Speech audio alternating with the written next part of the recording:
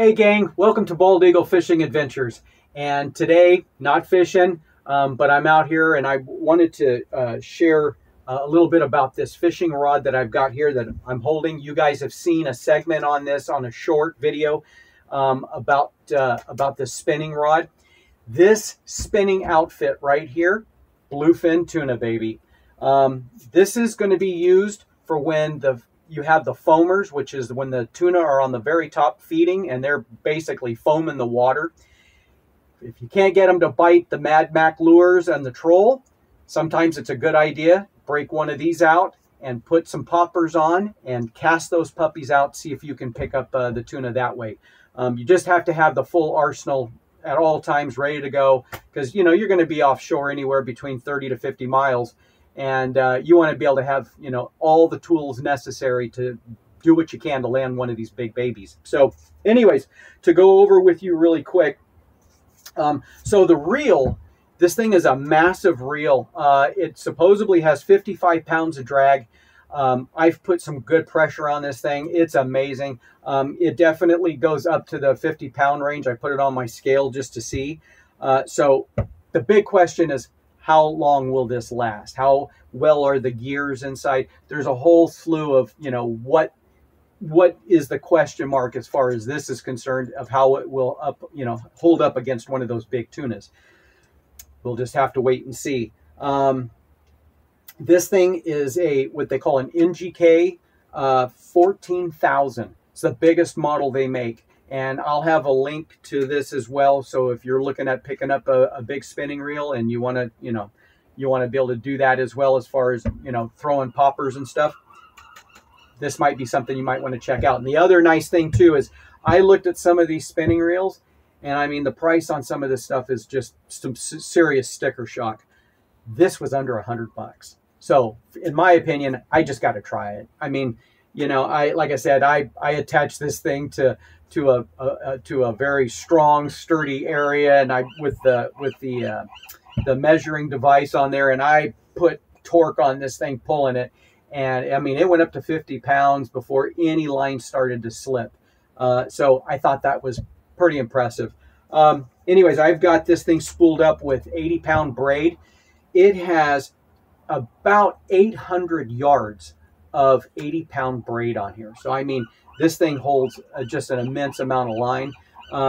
You could truly troll if you wanted to with this thing. It would be impressive to hook into a bluefin on the troll. But anyways, my main use for this is going to be with poppers, and I'll show you what that is in a minute.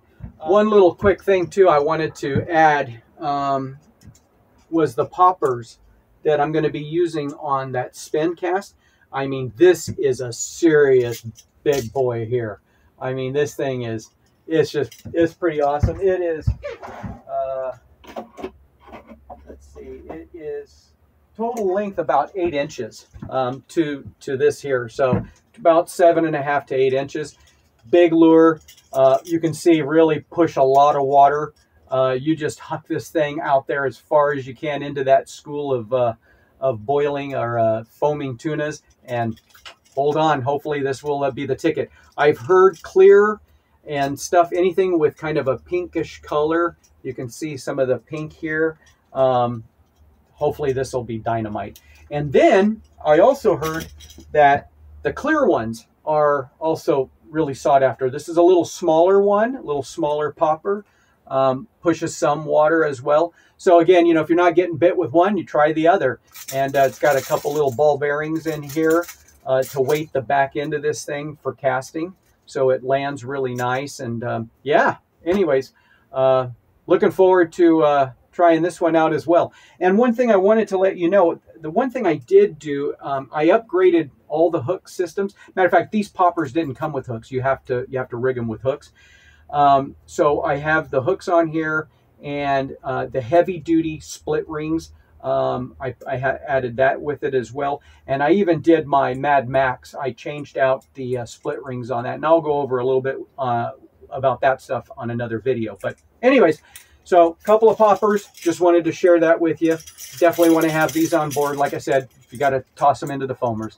Anyways, see you later, gang. The rod is an ugly stick. It's an 8-footer. It's a full spin cast rod, and I mean it looks to be a real beast as well.